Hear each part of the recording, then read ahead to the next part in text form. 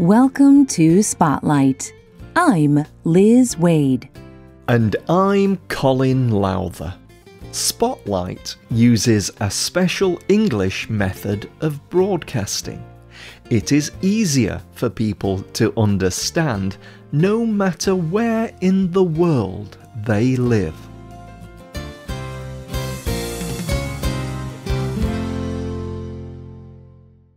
Would you attach magnets to your head so you could wear glasses? Would you buy beef-flavoured water for your dog?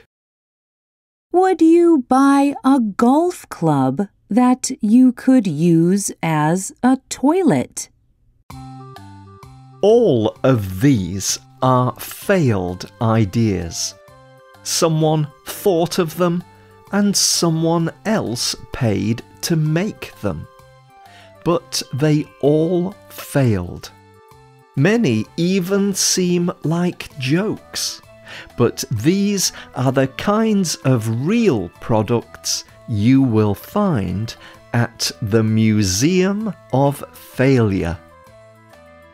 The Museum of Failure takes its display of failed products from place to place. When you visit, you will see some of the world's most wonderful and stupid inventions ever sold. But the Museum of Failure is not only there so you can laugh at failed products.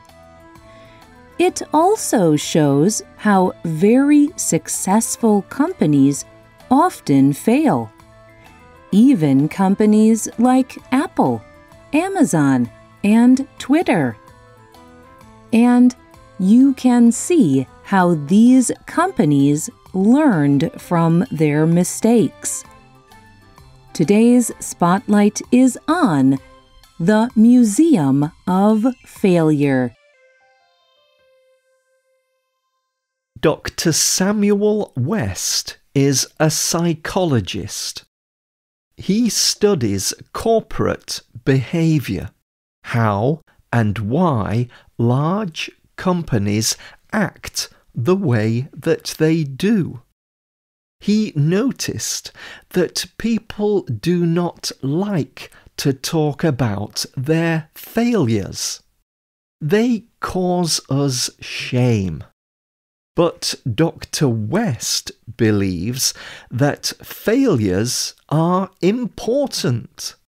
Failure often leads to success, and to make something new, it is often necessary to fail.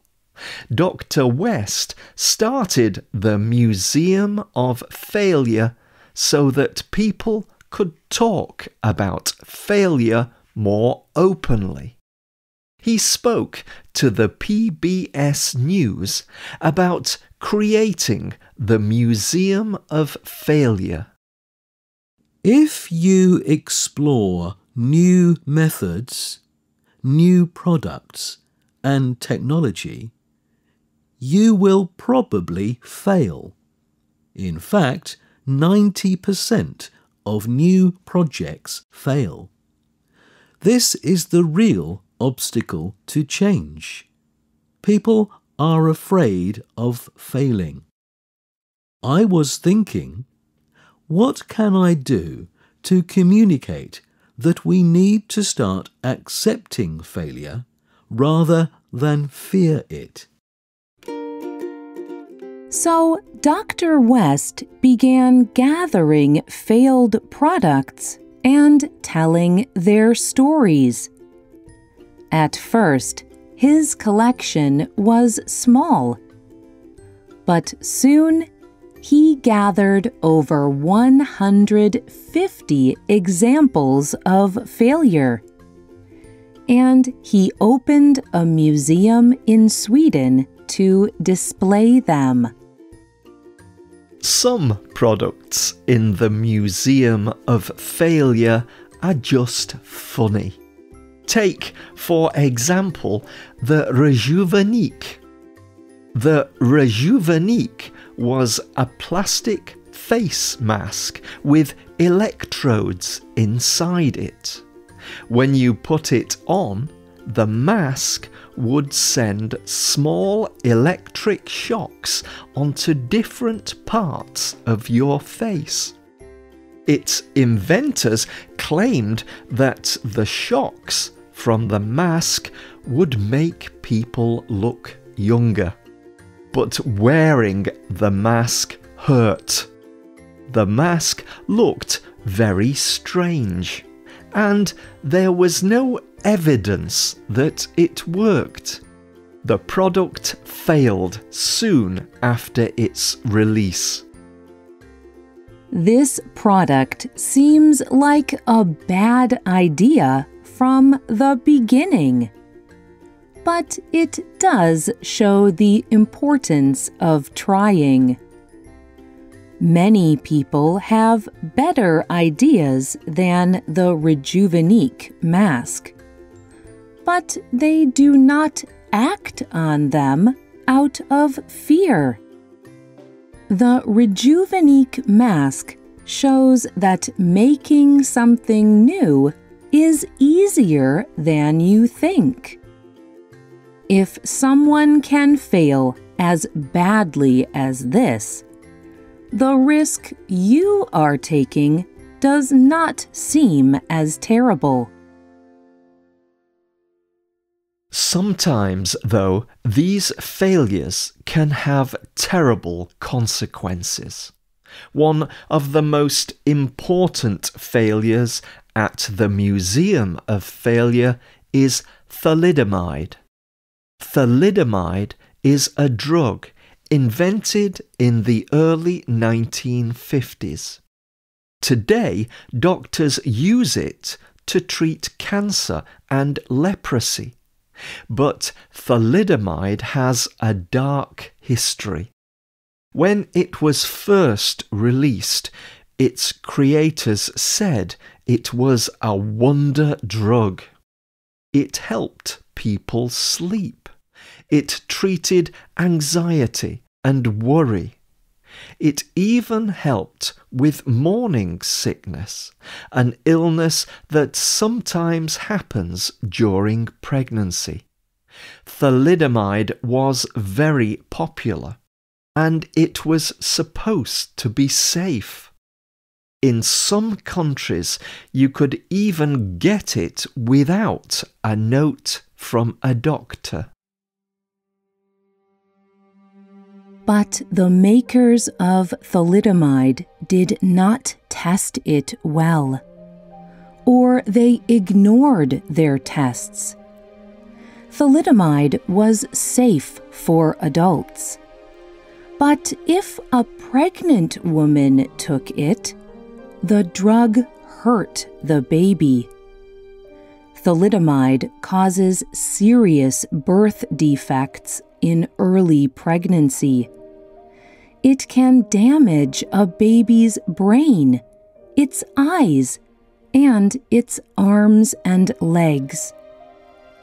Many thalidomide babies were born with very short arms and legs. Many died.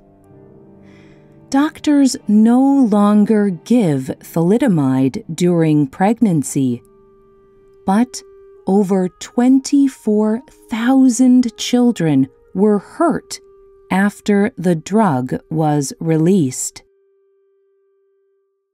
Thalidomide was one of the greatest disasters in medical history, but its failure did have some positive effects. Before thalidomide, companies did not have to report the results from all of their tests. There were fewer rules for what they had to test. After the thalidomide disaster, countries forced drug makers to test in more ways. Thalidomide hurt many people, but it also made the drugs we take today safer. Some of the products at the Museum of Failure show that failure can even be the secret to success. Teflon is a chemical used in many different products. It makes surfaces very slippery. Nothing gets stuck to Teflon. So people use it in non-stick cooking pans. It does not let electricity pass through it. A lot of electronic devices have Teflon in them. People also use it in electric wiring. And it can also make fabric resistant to stains and water. But the creation of Teflon was an accident. Roy Plunkett was the chemist who created Teflon. He worked for the American company DuPont. He was trying to mix different chemicals. One night, he left some of these chemicals in a very cold environment. But when he came to work the next morning, the chemical had changed.